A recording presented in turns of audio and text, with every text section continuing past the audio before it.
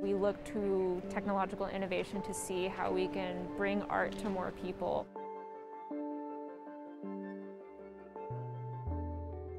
Art Basel returns to Hong Kong, marking the second edition of its hybrid fair since the start of the COVID pandemic. After a 2-month delay due to the Omicron outbreak, 130 galleries across 28 countries and territories are presenting to both physical and virtual audiences. This is our second hybrid edition.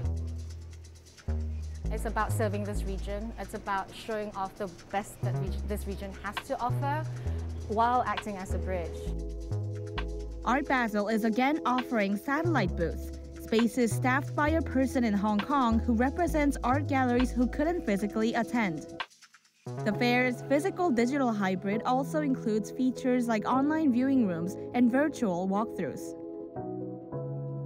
Galleries like Lehman Maupin are bringing augmented reality components to the fair, launching artist Tom Friedman's 33-foot-high moving sculpture at different sites across Hong Kong, Seoul, and New York.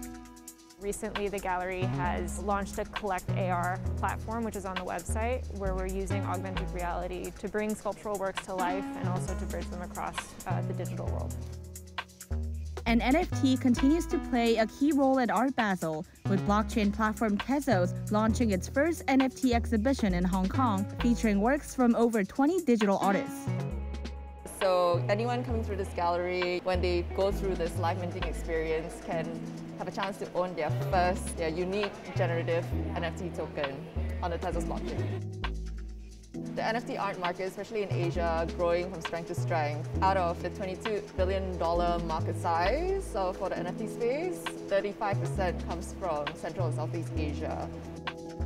Hong Kong-based Aura Aura Gallery is bringing NFTs back for the second year. One of the objectives for Aura Aura to continue our NFT project development is to tap a younger target market. I want to show it on the iPad because this is exactly how my young collectors use it. This is actually how people in their 20s use NFT art and show around and have fun. If you think about the art wall circa 2019, the idea of buying something on PDF is almost unheard of. And now it's part of the norm. And I feel that online activations are here to stay.